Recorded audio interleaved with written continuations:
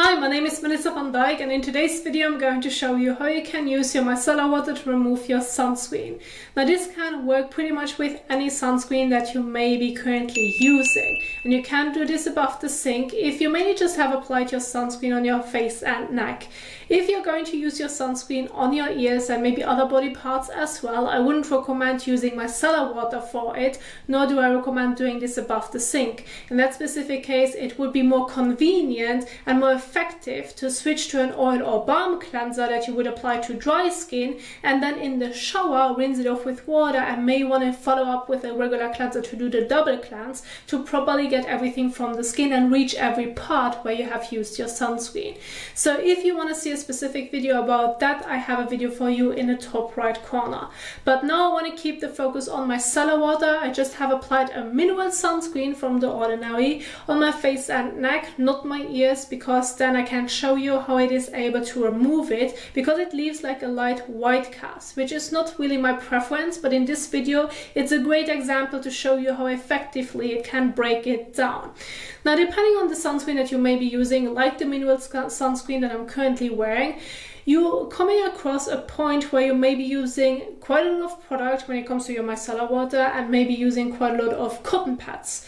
So you can reduce it by switching to a different sunscreen that's like going to remove much easier from the skin, or you can go ahead and switch to an oil balm cleanser. So in that specific case, again, you need to consider your certain points based on how effective and convenient it's going to be for you, depending on the sunscreen that you may be wearing.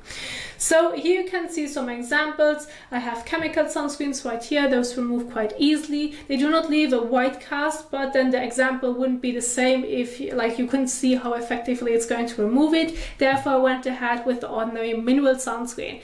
And surprisingly, with the micellar water that I'm using, it removes it quite effectively, but I'm going to need quite a lot of product and cotton pads to do so. Nonetheless, it can work when doing this method. So the first step that I'm now going to do is using micellar water. I'm going to dispense some product on cotton pads, and then I'm going to swipe it across my face to take off the sunscreen. And this can be one of the first steps that I then later on want to put into other steps as well, so that you can see how you can continue if you should feel the need. So as micellar water, just an example, I'm using CeraVe's Hydrating micellar water right here, and I have my cotton pads right here.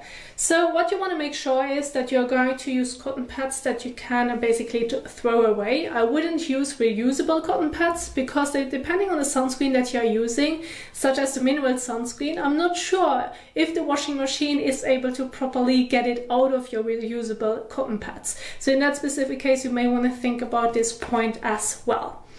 So I'm going to now dispense some product on the cotton pad. Not that it's dripping wet, but enough that I have enough product. And you can basically use as many cotton pads as you feel the need to make sure that you're going to properly remove your sunscreen from the skin. And I'm going to swipe it gently, but still with a bit of pressure, like along my face, to properly remove it.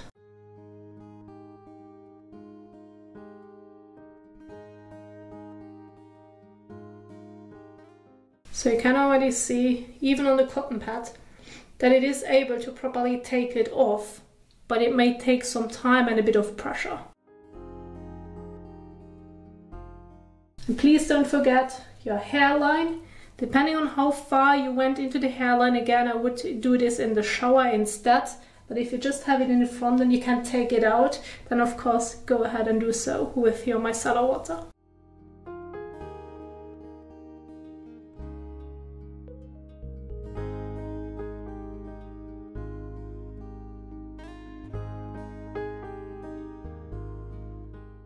Now, maybe if you have worn a chemical sunscreen that removes much easier, you do not need to use that much pressure, and you may not need to go over the same area twice, or even like more than twice, but make sure that you're able to see that there's no residue left.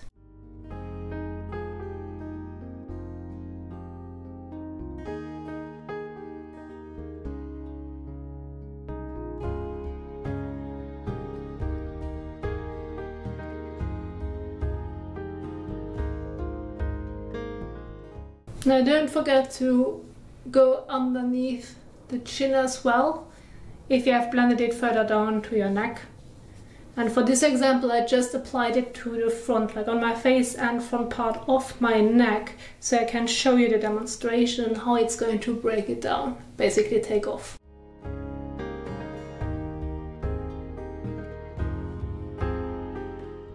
So this is now the last cotton pad that I'm going to use. So I'm just making sure to go over the specific areas again to make sure that I get every part, that I'm not missing certain points. And then you can see my normal skin tone is coming back. The white cast is basically gone. So it basically shows that it was able to remove it properly. And I've done this all above the sink, so it can work in an effective way.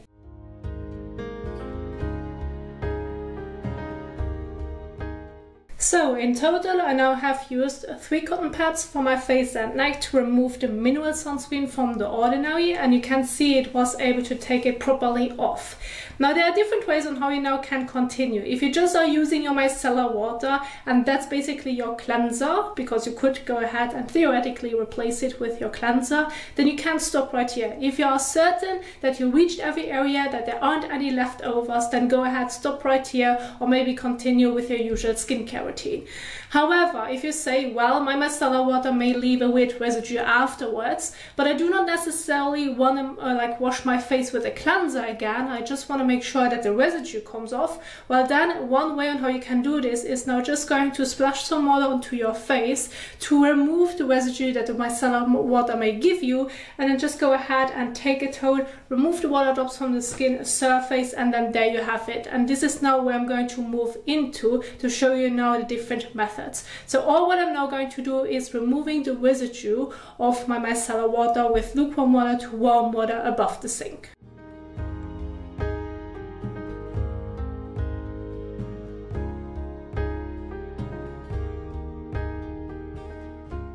So then go ahead, take a towel and remove the water drops from the skin surface.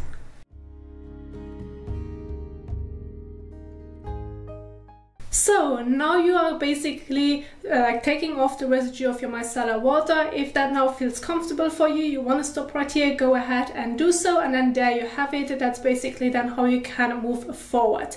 Now if you say, well, I want to do a double cleanse with my micellar water, so my micellar water is going to be my first step to remove my makeup and or sunscreen that I have worn throughout the day to get most of it off, and then I want to lead into the double cleanse following with a regular cleanser afterwards, well then this is fine as well. So I just took everything off. Now just imagine that while you were splashing your face with lukewarm water to warm water, that your skin is still wet, and then you can go ahead and move on to your regular cleanser. So what I'm going to do is now, since I demonstrated the different steps, I'm going to wet my skin again, and then I'm moving on to Cetaphil's Daily Facial Cleanser, which is great for combination to oily skin. So this can be a cleanser for your specific skin types or even needs. This could also be an exfoliating acid cleanser or even a treatment cleanser, and then you can use that one as a second cleanse to remove it from the skin, target your skin type or specific skin concern.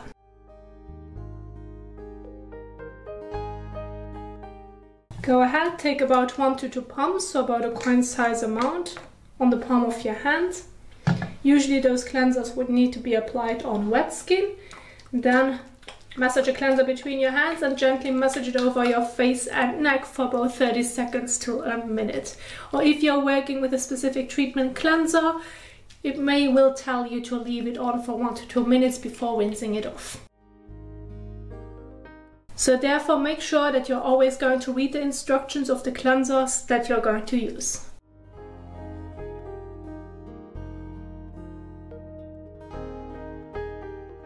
So and now go ahead and again rinse it off with lukewarm water to warm water. Now if you're doing this above the sink, you can go ahead and use a soft and fresh washcloth in between. Those are also called makeup cloths that you can wet, and this can help you to remove any last traces of sunscreen, makeup, or just the cleanser itself properly from the skin. When doing this above the sink, you could even use them in the shower as well. They are very convenient to use in between to make sure that there's no residue left.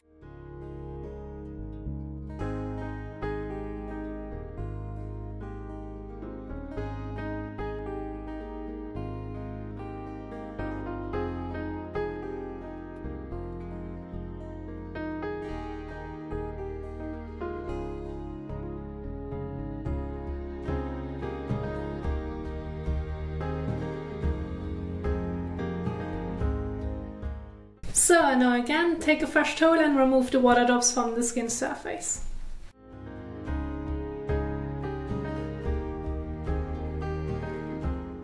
So, and this is how you can properly remove your sunscreen using micellar water on its own, or if you want to lead into a double cleanse.